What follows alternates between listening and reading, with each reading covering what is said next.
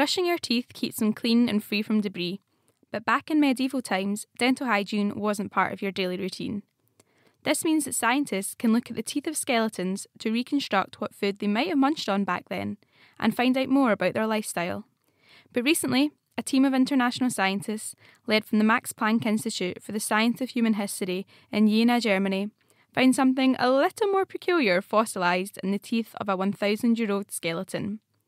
Myself, Jenny Gracie, spoke with Christina Warrener to unearth the mysterious finding. What we found was something actually we never set out to find. It was something we found by accident. We were doing a study on dental calculus, which is this amazing kind of calcified plaque or tartar on your teeth. And we were actually doing this to investigate health and disease and diet. But instead what we found were these extraordinary, brilliant blue particles that we eventually learned were lapis lazuli. And many people may be familiar with this. It's a beautiful stone. It's blue in color, but it also has kind of white components, and it has pyrite in it, which are fool's gold, which gives us this kind of golden appearance.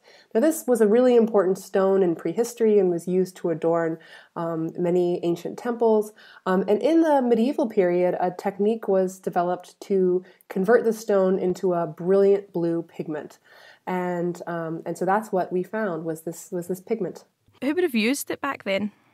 So access to this would have been really limited. During the medieval period, there was only one known source of lapis lazuli, and that was mines from Afghanistan. All told, this pigment would have traveled about 6,000 kilometers from its origin point to the cemetery at Dahlheim in Germany, where we identified it. Wow, that's quite the journey for it. How do you think it actually got into the teeth? So we evaluated multiple ways it could have gotten into the teeth. At first, a bunch of us scientists and historians sat around and just had a blue sky discussion of how could this possibly have happened. We decided there were 4 scenarios that could have led to this, all possible but not equally plausible.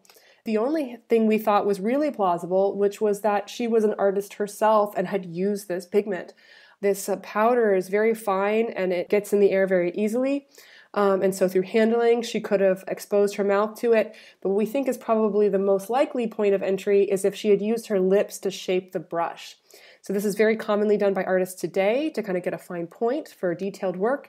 And it's even described in medieval artist manuals, techniques for using the lips to shape the brush. And we think this is probably how it entered her mouth. How do you know that it wasn't another blue pigment that was used for scribing at the time? So there were a really limited number of blue pigments available to medieval artists. Almost all of them derive their blue color from a characteristic metal. So smalt, for example, is blue because of cobalt. Azurite is blue because of copper. Lazurite is the only one that doesn't have a distinctive metal that gives it the blue color. Rather, it's the actual mineral structure that imparts that rich blue. So we initially did elemental testing, and we could show that it lacked cobalt and it lacked copper and iron, and it had an elemental composition that was consistent with lazurite. But we took this a step further and we used a different technology called Raman spectroscopy. This allowed us to actually examine the mineral structure of lazurite and make a positive match.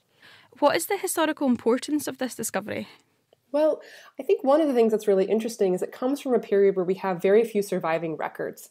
So later on in the 13th and 14th century, we start having many more records from these monasteries preserved. But this is really early in this period, and we know very little about scribes and artists at this time, and especially very little about women scribes and artists from this time. So that makes it really exciting. Another thing is, this is very early also for lapis lazuli to be distributed quite this far and even into this fairly remote region. This was a very small monastery. Even at its height, it probably only had about 12 to 14 women associated with it. And so the fact that it reached so far, even into these very small centers, was a big surprise. But we have very little records of trade at this time of artist materials. So this is a really important finding for historians of trade and economics. And then also there's this important aspect of the fact that this was a woman who had this pigment. I think it had been widely assumed that only people living in large cities or in major centers of artistic production would have had access to that, and that it would have been really limited to use by male monks. And here we have a direct contradiction of that. Christina Warrener, group leader of the project, and the paper was published in Science Advances.